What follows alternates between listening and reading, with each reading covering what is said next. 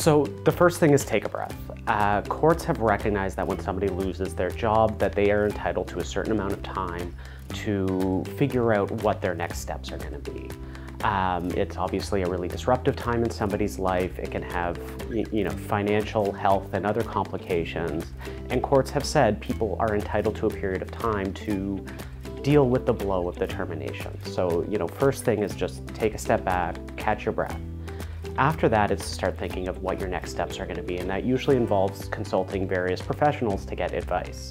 One would be a lawyer, one would be potentially a doctor or somebody else who's providing medical support, and also your financial advisor. It may impact your family's finances, and so you might want to speak to someone right away. The biggest thing, though, to do is not sign anything until you've had the benefit of advice. If you go ahead and sign something, a severance package or some other contract with the employer, there may be no way that a lawyer or anybody else can undo that for you.